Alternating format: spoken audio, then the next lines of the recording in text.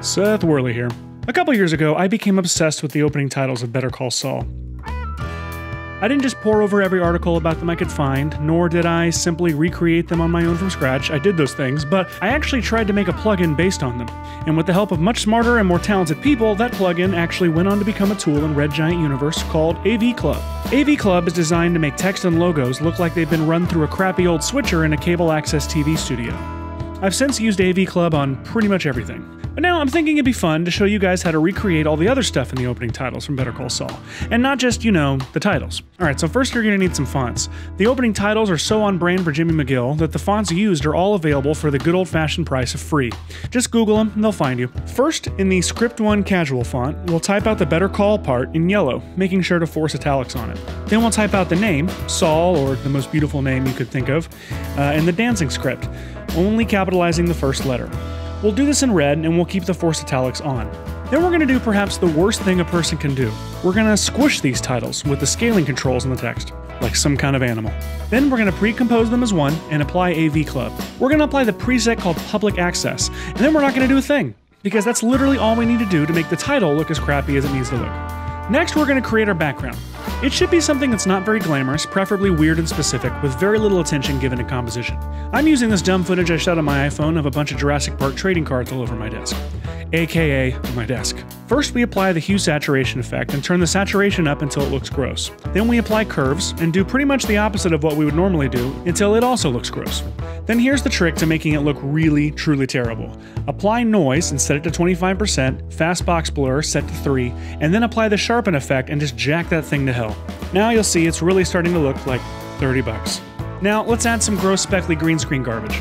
Create a solid, it can be any color, doesn't have to be green, because we're going to immediately apply a gradient ramp, with one color set to green and the other set to the same green but slightly darker. Then we'll add some turbulent noise, setting it to the dynamic blocks, with the scale turned down to around 25, complexity up to around 13, and then we'll apply an expression to the evolution. Time multiplied by 1,000. Then we set the blending mode to color dodge. Now we're going to apply a tint filter and set it to map white to green. Then lastly, we apply a linear color key using the green from the comp as our color, setting tolerance to around 5% and softness to around 2%. And then we can mess around with all these settings until it looks just absolutely awful. Then to add some of the extra funky flourishes, let's split the clip at a random point, scale it up, then jack the hue knob around to the opposite side. Then to transition us from the original clip to the funky clip, we'll split off a small part of the original clip, apply Holomatrix 2 from Red Giant Universe, and place it before all the other effects so it can look as terrible as possible. We'll use the Holomatrix preset called Old TV Bad 2. We'll repeat that last step to create a transition out of the funk as well, and voila, it's worse.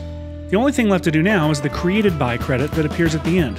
And we get there via a gross diamond wipe, which we're going to create using Universe's shape wipe transition, which will apply ahead of all the crapify effects so we can join in the grossness. We'll start with the diamond preset, we'll set the rectangle rounding to 0, and the star inset to 1.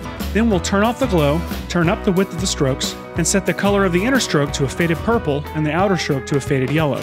These colors end up getting more saturated by our crapifying effects, as you can see. We'll animate the transition to happen when we want it to, and now we just need a second clip to wipe to. I'm going to use this clip focusing on the Ellie Sattler card. I place this under the first clip that is transitioning away, and then I copy all the crapifying effects from the first clip and paste them on the second clip. Now I need to type out my credits, using the VCR OSD mono font. This is my favorite font of the three. I'm going to make them yellow, but for maybe the first time in my After Effects career, I'm going to apply an outline stroke to the text, making it red.